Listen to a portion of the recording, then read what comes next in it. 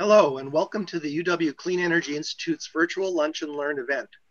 We are excited to spend the next hour with you learning from UW graduate students about clean energy. My name is Sean Taylor, and I'm the Clean Energy Institute Education Director. While we join you virtually today, the presenters do their research at the University of Washington in Seattle. And as such, we'd like to acknowledge the Coast Salish peoples of this land, the land which touches the shared waters of all tribes and bands of the Suquamish, Tulalip, and Muckleshoot nations. Our first presenter today is Mitchell Kaiser. He's a chemist, and his talk is titled Building the Future with Molecular Legos. After he presents and answers your questions, Amy Stegman, a graduate student in molecular engineering, will discuss everyday life at the nanoscale and then take your questions. Finally, Dr. Phil Cox, a staff scientist at the Washington Clean Energy Test Beds, will do an electron microscope demonstration. During the presentations, you can post questions on slido.com with the code CEI_lunch and learn with no spaces. For those of you we have yet to meet, I'd like to tell you a little bit about the Clean Energy Institute. CEI was founded in 2013 with funds from the state of Washington. Our mission is to accelerate the adoption of a scalable clean energy future that'll improve the health and economy of our state, nation, and the world. To accomplish this, CEI supports the advancement of next generation solar energy, battery materials, and devices, as well as the integration with systems and the grid. The Institute creates the ideas and educates the people needed to generate these innovations while facilitating the pathways to bring them to market. We have a robust K-12 education focused on getting students excited about clean energy and engineering. We work closely with teachers and nonprofit organizations in the region. We design lesson plans, and our graduate students, like Amy and Mitchell, visit with classrooms to do demonstrations.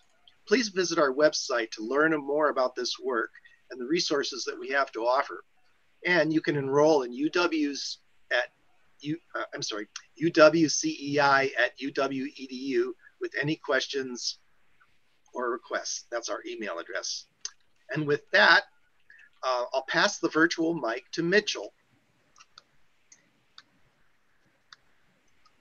Hey, everybody, and thanks, Sean, for the introduction. So for you, those of you just tuning in, during our talk, you guys can go to this website here, slido.com, using our event code CEI_lunch and learn to submit questions that we'll answer during our question and answer sessions after each presentation. So a little bit about me. As mentioned, I'm a third-year PhD student in the Department of Chemistry here at the University of Washington. And I work under a PI, actually, who is a faculty member in the Department of Material Science and Engineering. So oftentimes in science in the university level, we have a lot of different people who are experts in different subjects working together. My current research is focused on understanding the interaction between molecules and two-dimensional materials. I was born in Vancouver, Washington, where I lived until I moved to Seattle in 2014 to start my undergraduate education right here at UW. And I was inspired to pursue science by visiting OMSI, which is the Oregon Museum of Science and Industry, when I was young. And in my free time, I love to hike. I like to backpack and kayak and really be outside in any way. And I also really love to make art, and I'm an amateur blacksmith.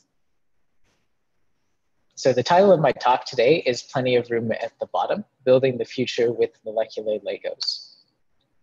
So the big idea I want to sort of express here today is that we're going to be thinking of ways that we can mix the right pieces together so that they'll actually build themselves into useful structures. So we don't have to put them there. They'll just automatically come together in a way that we can design beforehand. And so our building blocks are going to be molecules. We can think of these as our smaller Lego stud pieces here.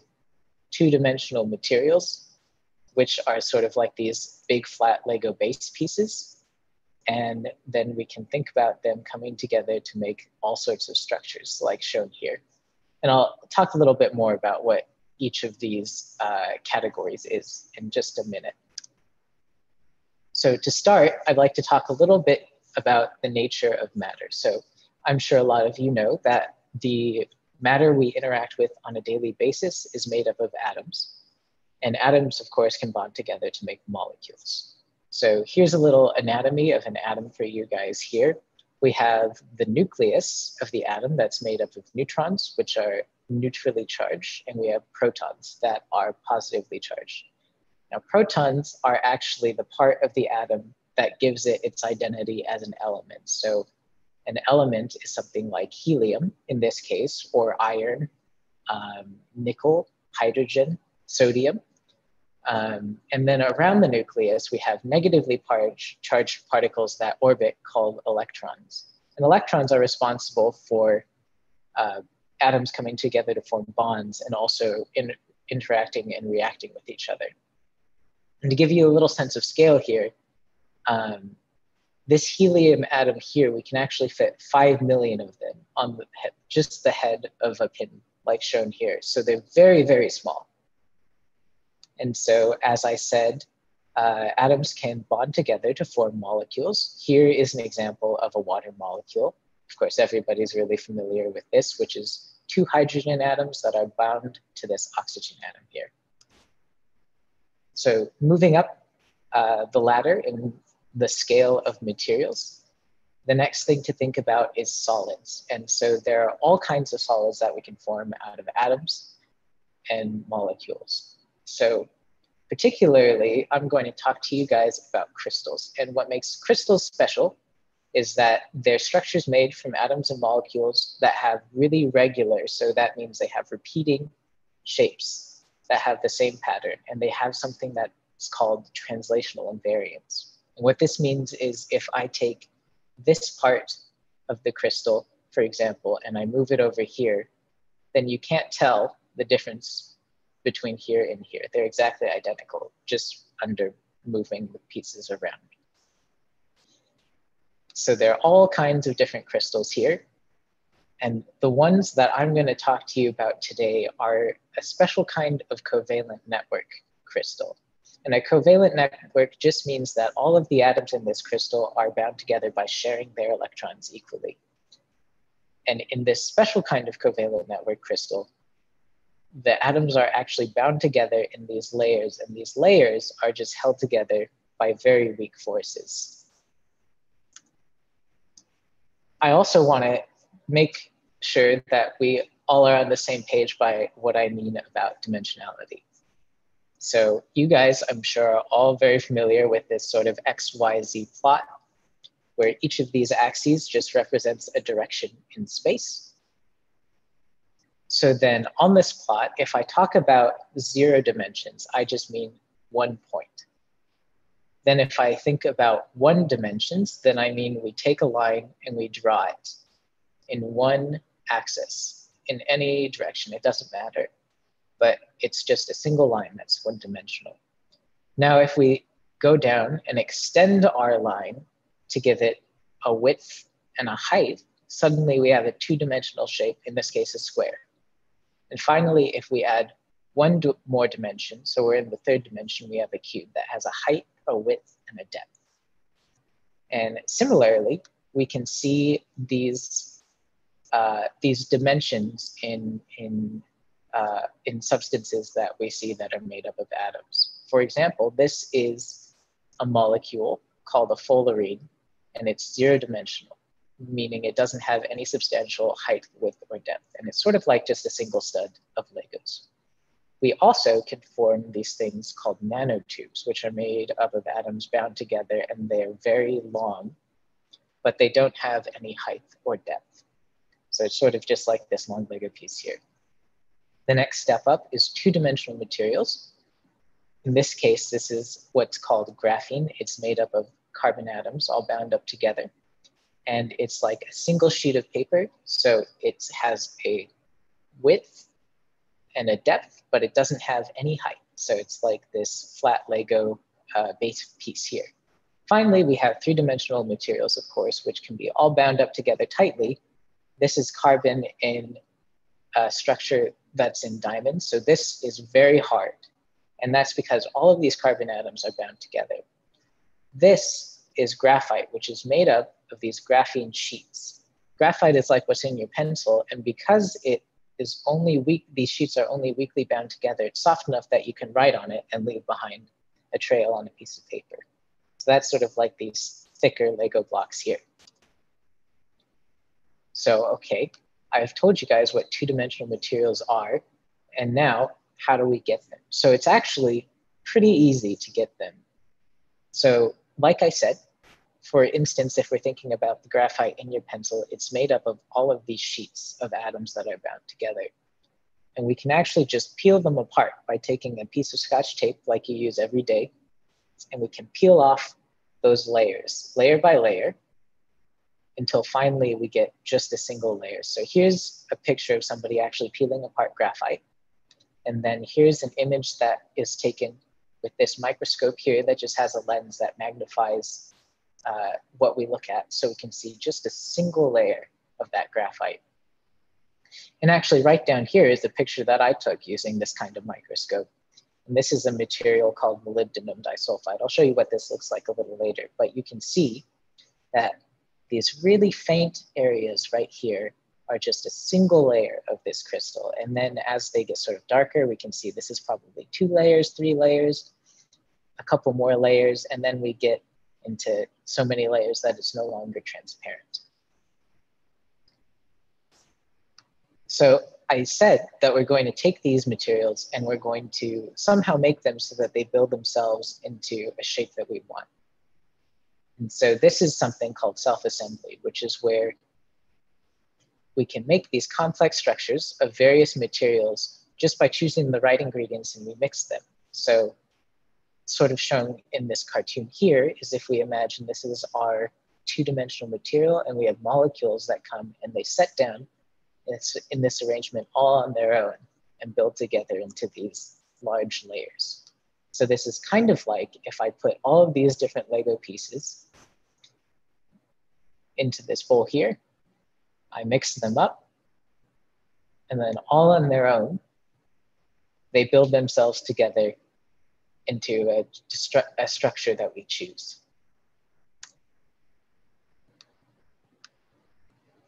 So I talked to you guys before about this picture here. This is molybdenum disulfide, which is shown in this cartoon of the crystal here. So we have a row of molybdenum atoms, and on either side we have sulfur. So that's what this is here.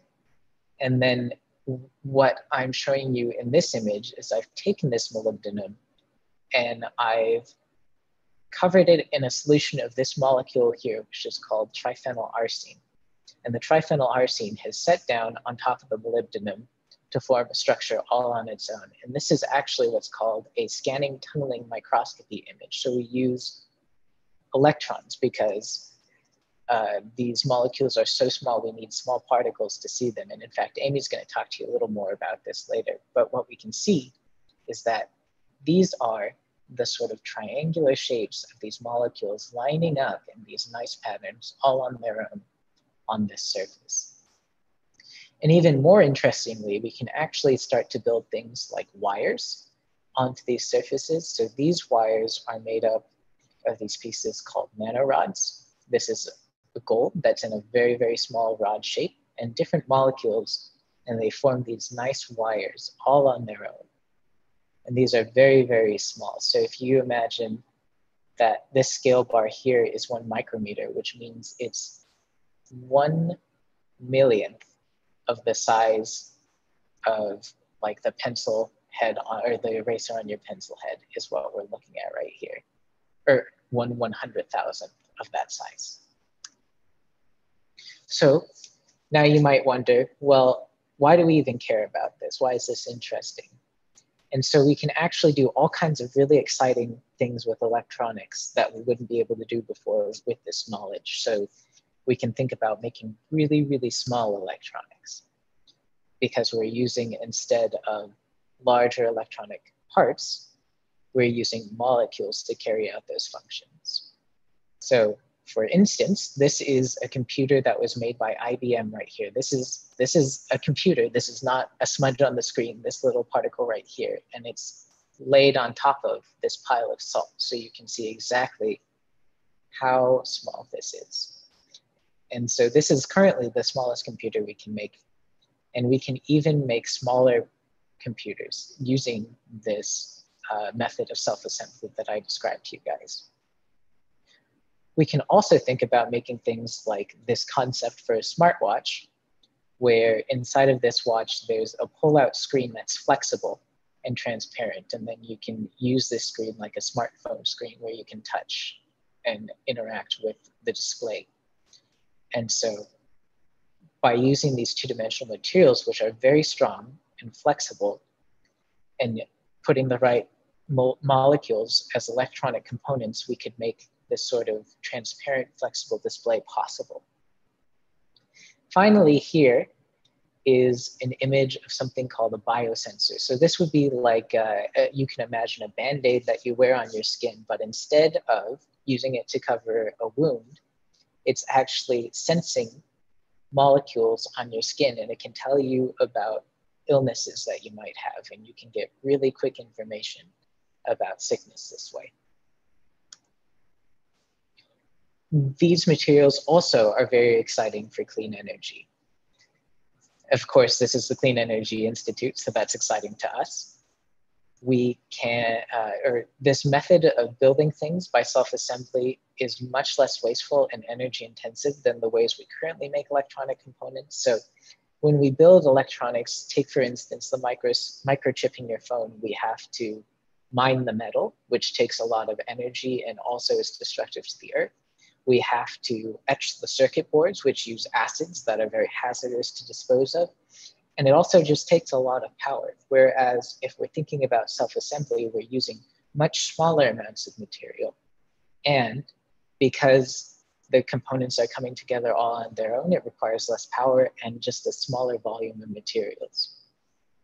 So one example of something we can make is solar panels. Of course, we all know that the energy from the sun that we can harvest is free, and it also has absolutely no emissions to generate electricity this way.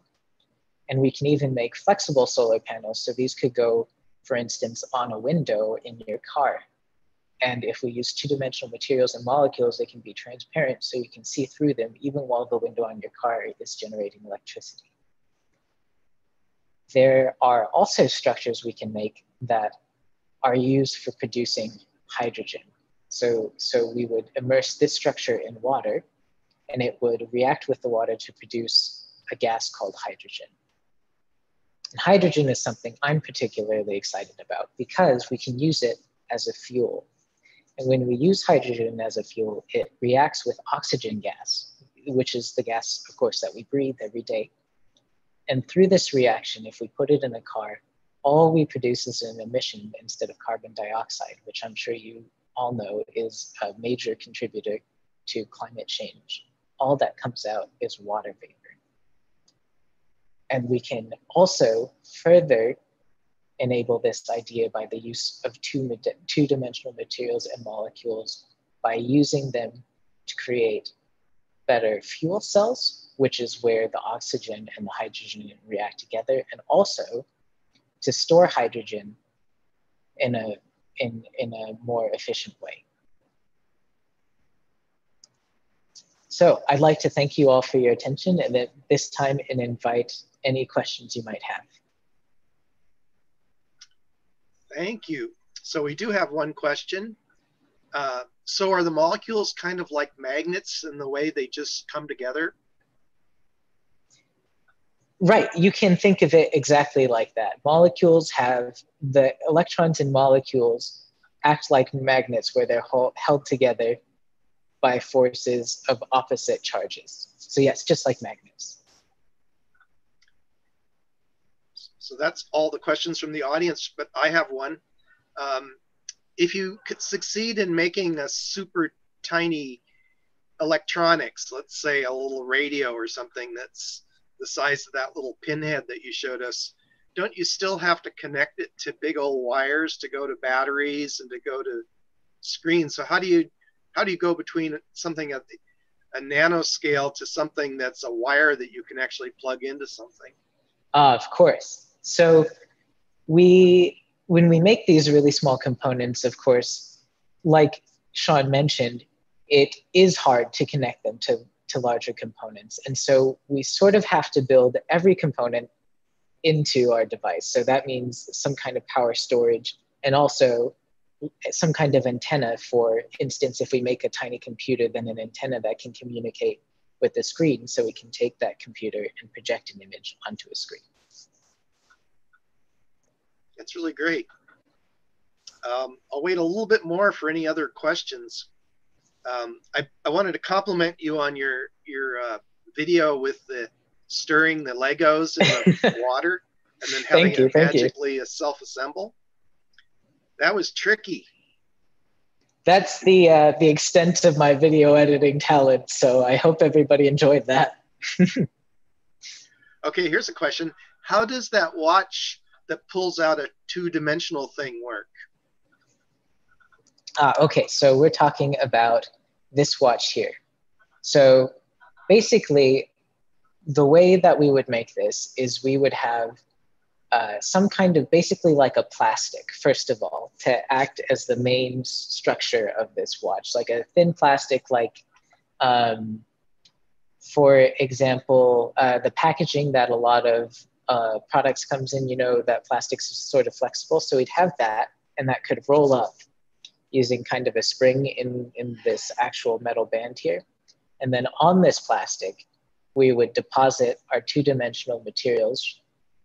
And then on top of that, we could lay down molecular layers to act as the rest of the electronic components. Great. We're almost out of time. There was one more question. How do you manage to make the teeny tiny computer? What did you use?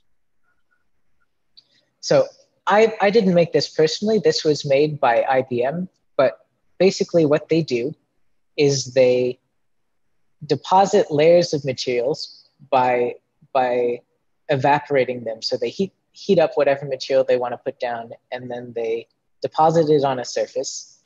They put down basically a mask on that surface. So if you imagine, it's like almost like a spray paint stencil. So you put the stencil on the surface, and then you put on a chemical that removes what you don't want to lay down on that layer. And so you could be left with, for example, wires or LEDs in that layer. And then you do this method over and over and over again to stack up components until you make a computer. Great. Well, that's all the time we have for Mitchell. And thank you for the questions from the audience. And thank you, Mitchell. That was a great little presentation for us about nano self-assembly. Now Amy can join us, Amy Stegman, and she's going to talk about everyday life at the nanoscale. Right, and I'd just like to start by reminding anyone who's late to join or just joining recently, if you have questions, you can go to slido.com, enter our event code, CEI Lunch and Learn, and then we'll have a moderated question session after the end of this talk. So I'd like to introduce myself a little bit more. And say I'm from North Seattle Community College. That's where I started my college education. And then I transferred to UW, and I got an undergraduate degree in materials science engineering here. Then I actually stayed here for my PhD, and I'm a third-year student in molecular engineering. I got into science when I was taking a biology class. The first time that I looked through a microscope, and I could see things that were so much smaller than I could see with my eye. And it was just such a magical experience that it really inspired me to learn as much as I could. I love the idea of looking at molecules and atoms to see how they grow so that we can learn how to control them. And this is really important for clean energy. Part of why controlling the atoms is important is because, well, when we started, we had huge computers that took up a whole room in around 1950s. And now we have these tiny computers with so many components that Mitchell showed you that fit on a grain of sand. We're at about the limit for size. Like, we're now limited by atoms. So if we want to keep making our computers better and better, we have to build them better, more efficient, in better controlled ways. So that's what I'm studying. And I design proteins to control how the crystals grow. What are proteins, you might ask? Well, we've probably all heard of that when we eat, where we want proteins and vegetables, but your bodies are all actually made out of proteins. They control making more proteins, giving you blood or oxygen through your blood, energy to move. They protect us from sickness, and even viruses are made out of protein. So it's this huge class of molecules that nature has designed that make all these very different structures. And how do they make these different structures? Well, each protein is sort of like a chain of pearls even. And if you think of each pearl as an amino acid, then these are all slightly different molecules. They're strung together in a chain. And those weak forces that Mitchell was explaining that go in between molecules make them fold into these very different shapes. So I'm taking advantage of that. Here's a protein that I've designed by controlling the sequence of amino acids. And right here, that actually go all the way around the center, I've created these amino acids that are special to create a place for crystals to grow. So what I imagine is going to happen is I'm going to grow crystals right around the center of this in the shape of kind of a donut. Now I want to talk about the size, 10 nanometers. Maybe you know exactly what's 10 nanometers, but I want to just stress different sizes. So people are on the meter size. Like, I'm a little bit taller than a meter. And then 10 times smaller than me would be an ostrich egg. And then 100 times smaller than an ostrich egg is a frog egg. And if we look 10 times smaller than that, we have right here at 100 micrometers, that's about this width of a human hair. And that's also about as small as we can see with our eyes. So if we want to see things that are much smaller than 100 micrometers, well, how would we do that? We might use light. You've maybe seen a microscope that uses light. And the way that this works is we have a light source. It goes through lenses and through your sample and more lenses, and we get a magnified image, maybe up to 1,000 times magnified. So that lets us see a whole lot more than we can see with our eyes. We can get down maybe to 100 nanometers. This lets us see some really interesting things, like plant cells and animal cells and bacteria. But if we wanted to see something even smaller, like the flu virus or the coronavirus, which is our current pandemic, we need to come up with another solution. We have a hard limit right here at about 100 nanometers. And the reason for this, it has to do with light itself. Did you know that light has a size? It travels in waves, and the size of those waves goes from about 650 nanometers for red down to about 400 nanometers for violet. And so if we are wanting to look at things much smaller than these wavelengths, we run into some problems. You can imagine this like trying to put together Legos with an oven mitt. You're you can put things that are a little bit smaller than the oven mitt together, but if you wanted to go to the smaller blocks, you would really be wanting smaller hands. So we use particles that are smaller than light. And what we use are electrons. Electrons are part of an atom, but they're even smaller than atoms. So we can use electrons to look directly at atoms, which are the smallest building block, to lipids, proteins that I study, and viruses. So electron microscopy is a big focus of my PhD work. And what does an electron microscope look like? Well, it's huge, for one. The column that you have in a light microscope is about as tall as a room.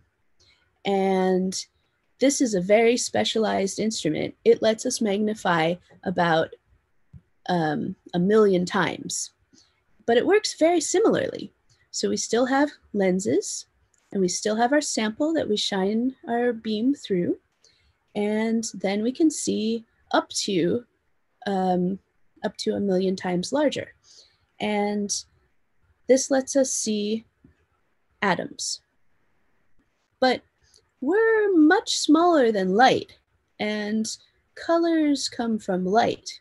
So what would an electron image look like? Well, notice here it's in black and white because we're smaller than colors, and it doesn't make sense to give this a color. So we just have where we can have the electrons shine through and where they're blocked.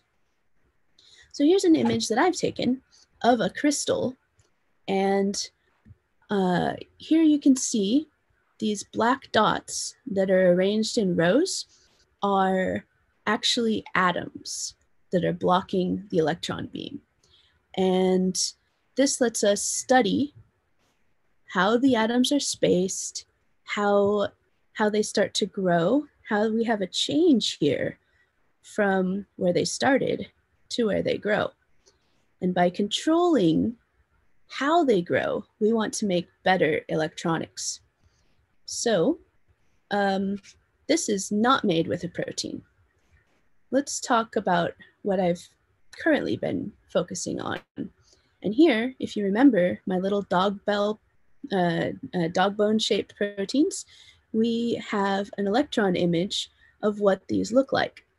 And they are kind of cute.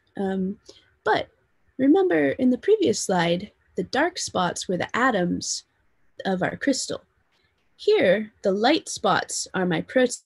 And this is because the molecules, the atoms that make up my protein are so light that even they are hard to see with an electron microscope. So what I've done is I've used staining to make the background dark. So now I can see the proteins. And this is kind of one of the main challenges that I'm facing in my science, because I need to make the proteins visible at the same time as my crystals. So if I look without the stain, after I've had them grow crystals, it's difficult to interpret. So here, maybe we have the crystal spots that I've grown, and I think maybe we're looking at protein bits. Maybe this is a dog bone with titania, but maybe is not really enough to share with other scientists yet. So we have more studies that we need to do. But very promising when I don't stain and I look at about 1,000,000 times magnified, I see these very small little crystals that have been grown presumably by my protein. So now this is pretty exciting. I'm getting some results in my science.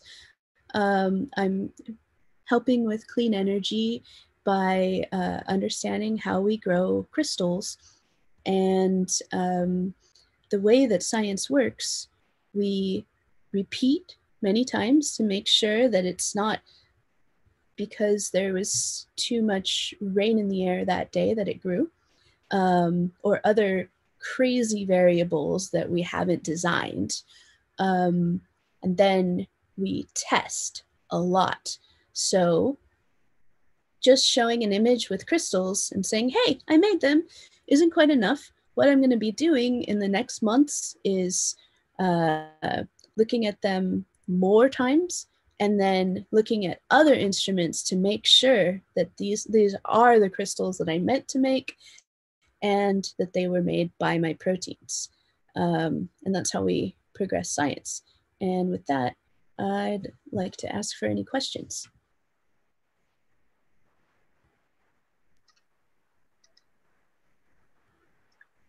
Thanks, Amy. Right now, there's no questions yet. I had a question. How do you make a protein? How do you make a protein? I know how the body makes them, but. Yeah, that's a great question. I'm going to go back to this slide. Right. So when we sequence different proteins, here we have amino acids that are our building block. And how do we say, cool, I want this particular sequence and I want it put together and then to fold. So we take advantage of the evolved machinery that nature already has, because our bodies are constantly making protein. We actually use E. coli and we sequence DNA. So we start with DNA, and then we put the DNA into the bacteria for us, and have the bacteria create the protein. Actually, this slide, here we have it. The bacteria has many little proteins in it, like this ribosome. So this takes the DNA that we put in and the RNA polymerase. So if we start with DNA, the bacteria makes RNA, and then it uses RNA like a computer code to create our protein. And that is in sort of a pearl strand. And then based on how we've designed it, it folds into what the shape that we define. Like this protein that we've defined based on mechanical properties that we want would have no function in our body. I guess the question somebody was going to ask, but it was the same question. How do you develop a protein? What technology do you use, and how do you know how to make it good? Yeah. Okay. So how do we know how to make it good? There are so many labs around the world who are working on designing proteins. And it started maybe 10 or 15 years ago when we started saying, cool, what do we know about proteins? And we put all that knowledge into a program called Rosetta. And we use that program to predict how it's going to fold. So we have a structure that we want to make, and we use computer processing to help us come up with a sequence of amino acids that's likely to fold into what we want. And then we order a lot more than just one design. There's probably, in the end, maybe 50 possibilities. So we take the best and we try them. And there is a lot of trial and error to get to a protein that is shaped exactly how we want it. That's fantastic. You really are a protein engineer. Yes. I think that's the end of our questions. So thank you, Amy. And we will now shift to Dr. Philip Cox. And Dr. Philip Cox is a University of Washington graduate where he earned his PhD studying how organic solar cells work at the nanoscale. He's now a senior staff scientist at the Washington Clean Energy Test Beds, where he gets to work with a lot of fun equipment and help researchers from all over the world develop clean energy technologies. And this is a special experiment for us because we are going to connect right to Dr. Cox's electron microscope, a desktop electron microscope over on another part of campus. And you'll get to see some amazing things on a portable microscope. All right, thanks, Sean. So as Sean was saying, I'm here at a laboratory at University of Washington. It's called the Washington Clean Energy Test Beds. And currently I'm sitting in our analysis room where we have a lot of really nice, fancy equipment that allows us to look at the materials that we use primarily for making solar and battery materials and other related clean energy technologies. Today, we will be looking at our scanning electron microscope. So I have this set up to do a live demo today. And sort of contrary to the SEM that Amy showed in her presentation, this one is quite a bit smaller. This is known as a desktop or benchtop SEM. And while it's not quite as powerful as a lot of other SEMs or the larger SEMs like the one Amy showed, it's extremely fast at what it does. So it allows me to put in a large number of samples very quickly and get out the data I need at a much more rapid pace. So I'll start the screen share for the SEM, and we're gonna take a look at just some fun stuff, some everyday items that everybody should be very familiar with, and see what they look like under a microscope. Okay, so to start off, we are looking at a regular optical microscope view of 3 different materials that I have prepared here. An optical microscope, like Amy was saying in her presentation, uses light to image just like a camera does. And just to give you an idea of sort of the limitations of using light for microscopy, let me zoom in on this center sample here. This is woven fabric that I took from a t-shirt. And as I zoom in here, you start to make out little individual fibers. And they're all woven together in this sort of weave pattern. Now, this is as far as I can go in on our regular light microscope. And I don't get a whole lot of information here. I can't really quite count individual fibers if I wanted to. And I certainly can't see the roughness or surface structure of the fibers either. And to further demonstrate that, on the left-hand side, I have salt crystals. So this is just regular table salt. Same stuff you put on your dinner. And salt has this really cool cube-like crystal structure. And if I zoom in with the regular microscope, pretty much all I see is that they're just cubes. I can't really make out anything more than that. So now let's switch over to the electron microscope and see what we find.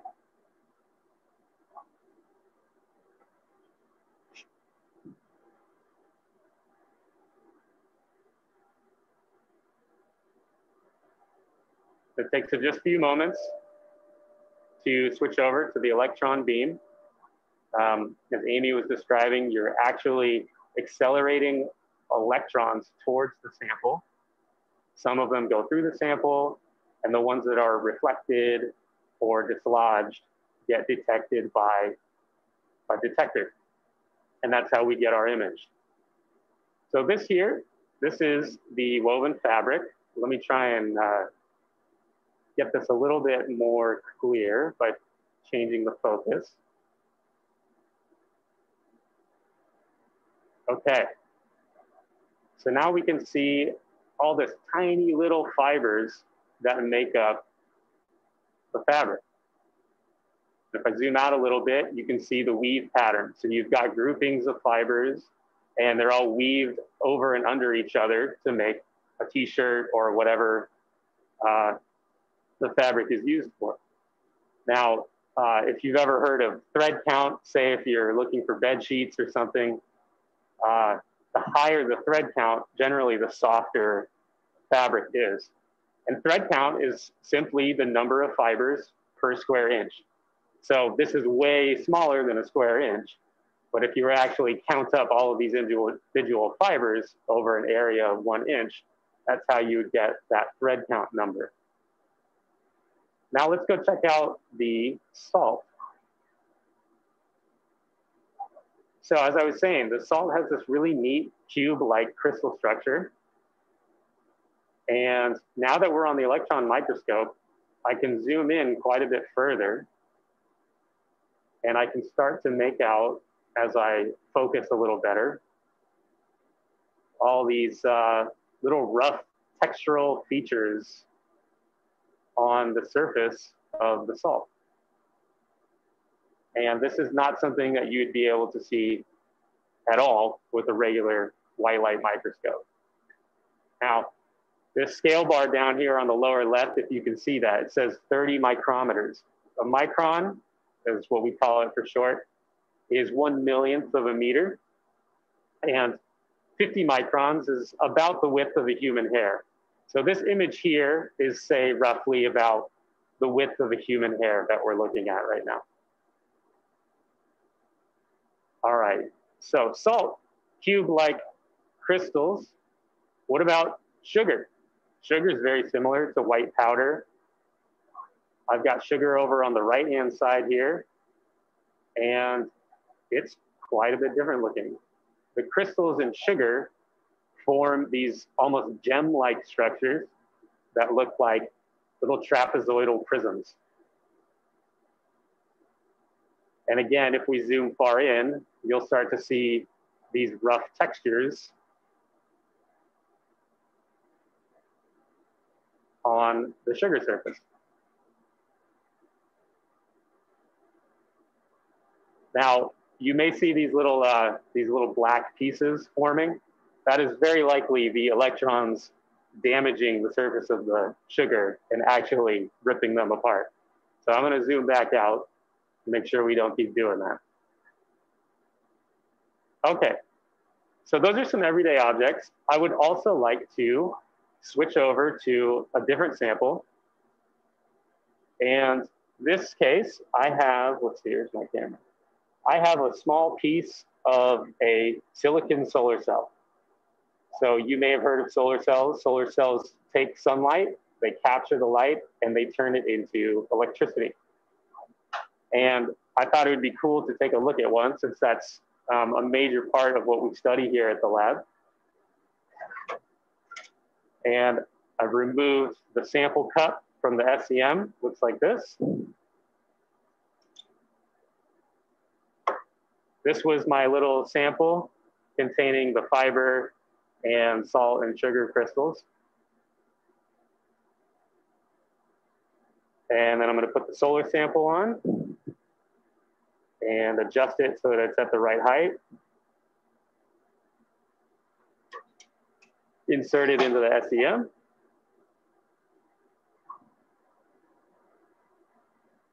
And here's our solar cell. So the interesting thing here is on the light microscope that's using light, everything looks very flat. These little lines, these are actually silver lines, are really nice and uniform looking, straight, perfect looking coatings of silver. Now, this bluer area, the larger blue area, that's the area composed of silicon, and that's the area that absorbs sunlight, converts it into electricity. And then as that electricity is formed, it's shuttled over to these lines of silver. And you can kind of think of these lines of silver as like highways for electric current. And all the electric current gets shuttled out along these lines to whatever device you're powering, whether you're charging a battery or powering your phone or something like that. But on the light microscope, everything looks very smooth and flat and perfect. So let's take a look with the electron microscope and see if it looks a little different.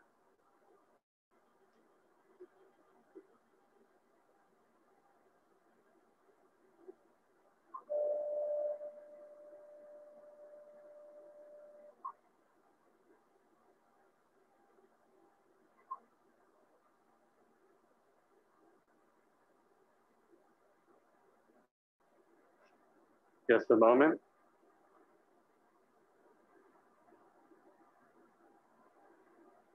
Okay. Now let me clean this up by zooming in, and I'm going to optimize the focus. Okay. Now, this big structure here, that's the lines of silver. And they're quite a bit rough looking compared to when we were looking at on the light microscope. And same with the silicon that's used, or the layer that's used for absorbing sunlight. That's all of this structure here. And it's quite rough. There's lots of little boundaries, and these have some type of roughness and texture to them. And that's actually by design. A lot of silicon solar cells will have what's called an anti-reflection coating. And that's to prevent a shiny surface from reflecting the very light that you want to capture to turn into electricity. So when you have this sort of roughened surface structure, that causes light to not just reflect off like a shining mirror or something like that. And that enables the solar cell to better capture the sunlight that it needs to do its job. And then what also is interesting is those really nice looking shuttles, electric current shuttles made of silver, are really not as clean looking as you would expect by looking at it by eye, or even under the light microscope. There's all sorts of little pockets and irregularities. And this is precisely why we use tools like this, because we can better understand at the same level that the atoms in the solar cell or the silver are doing their job.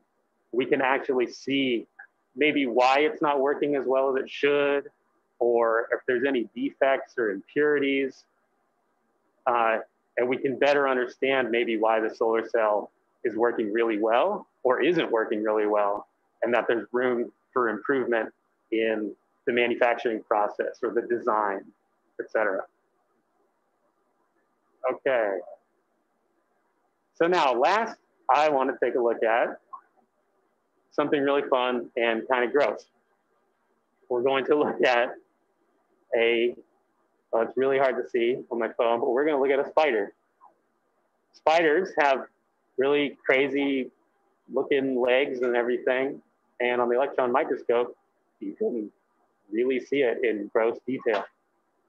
So I'm going to, again, remove the solar sample. And now I've got my spider. And don't worry, I did not kill the spider myself. I found it dead in the lab. And we're going to lower it again, just like the other sample. Put it in the SEM. And here you go. Here's my big, ugly spider. Pretty gross looking. With the white light microscope, you can see there are some hairy looking legs here, but kind of not easy to make out necessarily. So let's switch over to the electron microscope and see what that looks like.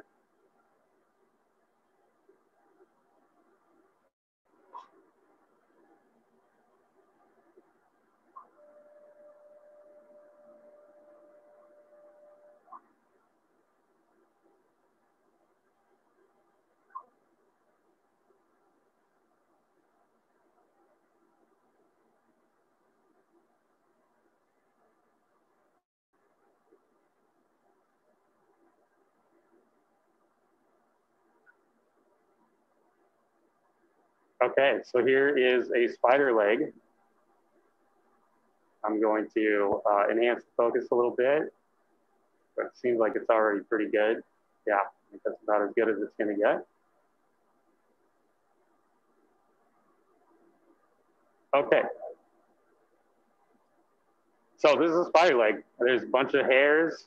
There's little pieces of dirt and whatever all over it. There's even, if we zoom further in, you can kind of see like a hair follicle of a hair that's broken off. And little cracks maybe in the features of the spider here. And then let's check out, I believe this area is the egg sac of the spider, which is especially hairy and kind of gross looking. It's got all these folds of skin and everything. That's super cool.